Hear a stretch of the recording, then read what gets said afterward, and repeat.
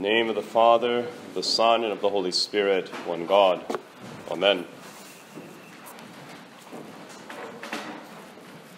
On this day, brothers and sisters, we celebrate the Kazan icon of the Mother of God and the miraculous deliverance that she effected for the city of Moscow in the year 1612, delivering her from the hands of Polish invaders. And on this day, as with all feasts of the Mother of God, we hear these certain readings from the New Testament. The conjoined reading from the Gospel of Luke, taken from chapters 10 and 11, and the reading from St. Paul's epistle to the Philippians, chapter 2. And I must confess that every feast of the Mother of God, when I hear these readings, specifically the reading from the Gospel, there's something that bothers me. It is not the fact that the first portion of the reading has actually nothing to do with the Mother of God directly.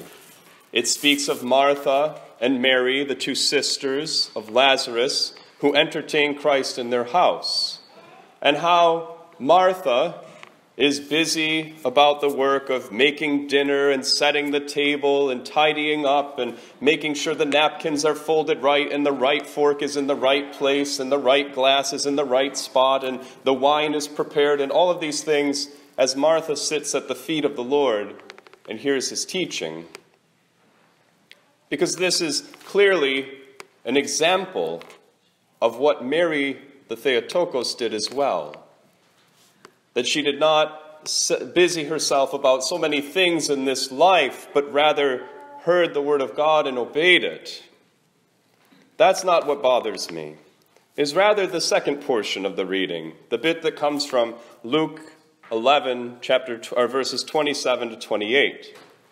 And because of the bit that bothered me, I took it upon myself to do something that I've never done before. This morning before the Divine Liturgy, I asked the deacon to cross something out in the gospel book and to correct it, because there was an improper translation. Let me read to you what you typically hear from these two verses. And while Jesus was saying these things, a woman in the crowd raised her voice and said to him, "Blessed is the womb that bore you and the breast that nursed you." But he said, "Blessed rather are those who hear the word of God and keep it." The King James Version that our gospel is based off of, and many English translations influenced by this, have rendered the phrase that Christ says to seem that he is contradicting the woman. That when she said, "Blessed is the womb that bore you and the breasts that nursed you," he said, "Oh, no, no, no, that's nothing. On the contrary, you should really be concerned about the people that hear the word of God and keep it." But this is a misrepresentation of what Christ actually said and of what the Greek of the New Testament actually says. For elsewhere in the Greek New Testament, this exact same Greek term that gets translated here as either rather or on the contrary or instead I say is instead translated yes indeed. Or you thought that was something, let me tell you something even more. I will take what you've said to the next step. So St. Paul, for example, in his letter to the Church of Rome, was discussing the relationship between Israel and the Gentiles and how all of Israel had heard the word of God, had heard the gospel, and his hope that all would eventually receive, all true Israel would receive the gospel and come to Christ. And he says in the midst of this, he raises a rhetorical question. Have they all heard the proclamation of the gospel? And he uses the exact same Greek word here. Yes, indeed, for the prophet has said, "My word has gone throughout all the nations." And he quotes from the prophet Isaiah. Or elsewhere in his letter to the Philippians, chapter 3, in describing to his listeners all of the things that he once thought were of a benefit to him from his Jewish identity, his circumcision on the 8th day, his being of the pure blood of the tribe of Benjamin, which had boasted itself as the first royal lineage. Saul had come from his tribal line. How he had been a Pharisee and of the strictest order of the Pharisee, keeping the law day and night without breaking it in any bit. He then goes on to say, but when Christ came and I saw who he was, I considered all of those things that I once thought were to the benefit of my salvation as a loss, as nothing. And he says, yes, and more than that. Or if you think that, he says, he goes even further and says, without a doubt, those things were nothing, of no benefit to me. That same Greek word is translated there, without a doubt. He's taking what he said to the next step, not contradicting what he said before, but intensifying it. And so too here in the gospel. We often hear this, and again, we hear it through the lens of a translation that has come to us from the height of the Protestant Reformation, when there was a lot of debate going on between the Catholics and the Protestants about the place of Mary in the Christian tradition. And because of this, it seems to have colored the translators. They have inserted a rendering that seems to imply that Jesus is saying, don't worry about the woman that whose womb bore me and whose breast nursed me. Instead, be concerned with those who keep the word of God, hear the word of God and keep it. But what if we take the meaning that we found from these other passages and insert it here? What is Christ really saying? The woman is trying to bless the Theotokos for the mere fact that she gave birth to him and raised him. And he says, yes, that's true, but even more than that, blessed is the one who hears the word of God and keeps it. He's not contradicting her. He's focusing in on what was truly blessed about the Mother of God. Because who more than she heard the word of God and kept it? Imagine if she had not sat at the feet of the Lord for all those years of growing up in the temple, hearing the law and the prophets read, and that forming and shaping in her the desire to be, as St. Gregory Palamas tells us, she wanted only to be the handmaiden of the mother of the Messiah. What if she had been worried about all the things that all the other teenage girls were at the time? What if when the holy Archangel Gabriel came into her house and said, rejoice, thou who art full of grace, the Lord is with thee, and began to explain to her that she would bear the Christ child, she said, oh, I've got an education to get. I've got a dinner party to plan tonight. I've got to clean the room. Can you come back next week? I have a couple things on my schedule right now. What did she say? She put up no opposition. She marveled at the possibility that this could happen because she had vowed to consecrate herself to virginity. And so she asked how this was possible, but she put no obstacle up. Instead, she said, behold, the handmaiden of the Lord. May it be to me as you have said. She embodies for us the blessed state that Christ is speaking about today. For she, more than any, heard the word of God and kept it. But because Christ also puts this turn on the blessedness here, it opens something up for us as well. None of us can be the Theotokos. None of us can bear Christ into this world as she did. That is a one-time singularity in history. But each and every one of you can enter into that second blessed state. Each and every one of you can hear the word of God and keep it.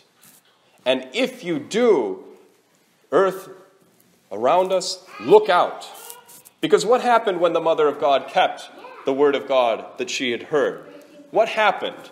We hear this proclaimed in some of the hymns from our service last night, from Vespers. From the Vespers service last night, we heard the following.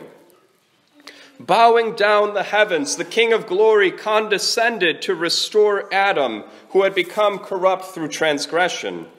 He made his abode within thee, O pure virgin. He was born without violating the seal of thy virginity, and though king of the archangels, he was born in thine arms as a lowly babe. And now he anticipates thine entreaty and fulfills thy petition in all things, in that he is thy Son and God. Therefore beseech him earnestly that he save our souls, in that he is compassionate. The very Lord who sought to restore Adam and Eve, who had first fallen into sin, does so by condescending and coming to be born of the Mother of God, because she heard the word of God and kept it. She attracts the grace to herself and becomes the means of the incarnation. Also it said, more than the tabernacle of Moses, which was fashioned according to a heavenly plan, did God halo thee, O holy, with the Holy Spirit, O Theotokos. Having dwelt wholly within thee, he has given life to all men. Wherefore thine icon also has been filled with the grace of God more than the ark of Aaron, and pours forth sanctification upon souls and bodies, and bowing down with love before it, we ask of thee great mercy, that our souls might be saved, O blessed Helper. You see here the hymnographer is drawing on all sorts of images from the Old Testament to try and explain to us the atomic energy of salvation that radiates forth from the Mother of God because she heard the word of God and kept it. And so he starts all the way back at the fall, when our first parents, turning from God, seeking to grasp divinity and immortality for themselves by taking the fruit by the deception of the serpent, separated themselves from God. And instead of hearing a mere word of punishment that would come upon them, they heard a word of hope. Because then God said to Eve that your seed will crush the head of the seed of the serpent. And she longed for the day that the child that would come from her womb or from her lineage would come to put things back to right, to restore mankind to paradise, to restore him to his relationship with God. And so when they were sent out from the garden, when she bore her first son, she named him Cain. And if you don't know Hebrew, you don't know the significance of what she was trying to do when she named him such. She proclaims, I have begotten a son by the Lord. It should be, I have begotten a son by the Lord, exclamation point. Because she hopes that this child that she has just given birth to is the seed that was promised to her.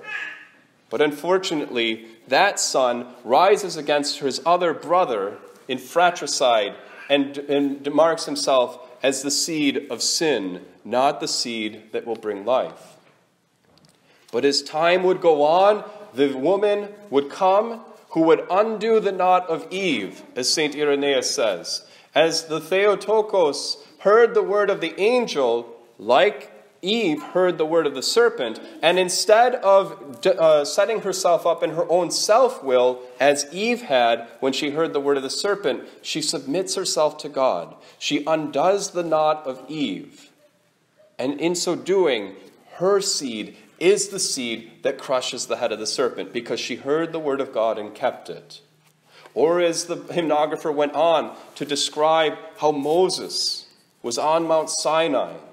And if you go back and read the book of Exodus, you'll do yourself a good favor to do so. When Moses led the people out of Egypt, he took them to Mount Sinai so they could hear the word of God. And God told them to prepare themselves for 3 days, to keep a fast, to keep themselves from the relations with their spouses, to prepare and cleanse themselves so they could see and hear the word of God coming from the mountain. And as they approached Mount Sinai, God descended upon it. And Moses is at a loss for words to explain what it is they experienced. He uses language that there was an earthquake that shook the mountain. Fire produced from the mountain like a volcanic eruption. Lightning was seen in the sky. It was dark and light at the same time. There was noise in a whirlwind. When God appears, it is overwhelming to mankind. And when God begins to speak and he pronounces first the 10 Commandments, the people are so overwhelmed, they say, Moses, we want nothing to do with it. You go talk to him and tell us what he has to say. They're terrified. Well, that same presence that came upon Mount Sinai that day that was so overwhelming that no one was able to stand in its midst or to bear to hear it, that dwelt within the womb of the Theotokos, because she heard the word of God and kept it. And that same presence that they trembled before, they were unable to see, and when Moses went up into the midst and spoke to God and came down, he himself was transfigured. His face radiated with glory, and the people couldn't even bear to look upon him. They were terrified. That was in the womb of the Mother of God, because she heard the word of God and kept it. Or the hymnographer goes on to liken the Theotokos to the tabernacle, because God wanted to dwell in the midst of his people, and he realized that they could not bear his unmediated presence. And so he had them construct a threefold tabernacle for him, on which our churches are still modeled to this day. And he dwelt in the Holy of Holies, and the priests would enter into the inner court, the holy place, every day to offer incense before him. And the people as a whole could enter into the outer court to offer their sacrifices. And when Moses first built this tabernacle, which was not something he just conjured up in his mind, but rather was a heavenly paradigm, a blueprint, as it were, that he received from God, he saw in advance in prophecy the image of Christ and translated it into a structure so that the people could come into the presence of God. When he did this, they prayed for it to be consecrated, and the Holy Spirit came down upon the temple or the tabernacle. The glory of God dwelt within the tabernacle such that the priests could not even enter. It was like a smoke that was so thick they couldn't even walk through it.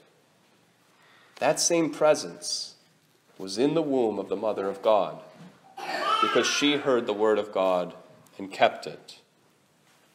And finally, she is likened to the ark that bore within it the symbols of the Old Covenant, the law, the 2 tablets of the law, the manna that had come down and fed the people in the wilderness, the rod of Aaron that had budded, these various symbols of God's deliverance. And it was the very throne of God in the tabernacle. In many of the ancient temples of the ancient Near East, the peoples who worshipped the various gods, they saw the temples as the house of their god. So when you went into the inner court, it was not an empty room, it was the sitting room of the god, and a statue of the god was to be found there. Not so in the tabernacle, because God would not be limited to some image of a creature. And so there in the central place of the tabernacle was the Ark of the Covenant. And God's presence would rest above it. It was his throne. That presence that only the great high priest of the Old Testament once a year was allowed to enter into on the Day of Atonement to sanctify that place so that God would stay in their midst. That same presence rested in the womb of the Mother of God, and is why the Mother of God is depicted often as she is behind the altar here, enthroned with Christ sitting in her lap, because she is the new throne of God. And the Ark of the Covenant, when it was moved from place to place, was so holy that they could not touch it. It had to be carried on poles. And once when they were not following the instructions, they put it on an ox cart, and it began to tip over. And one of the Israelites, pious as he might have been, made the foolish mistake of thinking that his hand was more holy than the dirt that the thing was about to fall on. And he tried to interpose himself to catch the ark of God, and he was struck dead for deigning to touch the holy ark of God. That's what was born in the Mother of God. Or when it was brought to Jerusalem before the construction of the temple by King David, it says in the book of Samuel that David rejoiced and offered sacrifice after sacrifice in the presence of God, and he danced and whirled with all his might for joy before the presence of God in the Ark of the Covenant. So too the Mother of God, because she heard the word of God and kept it, became the true Ark of God. And when she went to see her cousin Elizabeth, what did the holy prophet John the Baptist do in the womb of his mother? He danced and whirled with all his might for joy, because the true ark was now in his midst. So you see what happens when you hear the word of God and keep it? You see what happens?